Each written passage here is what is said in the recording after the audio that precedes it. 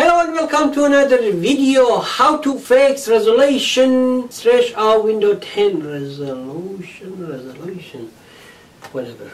Open your search menu, search device manager, bring device manager, go to display adapters,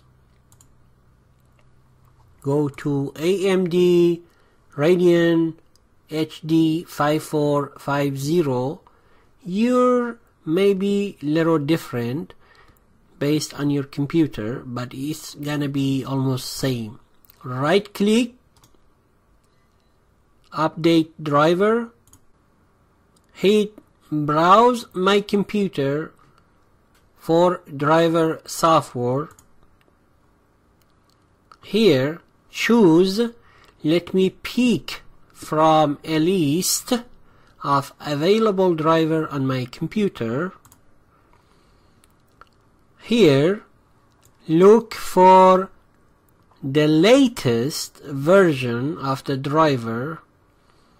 So you see there is a date. I say 7/25/2017.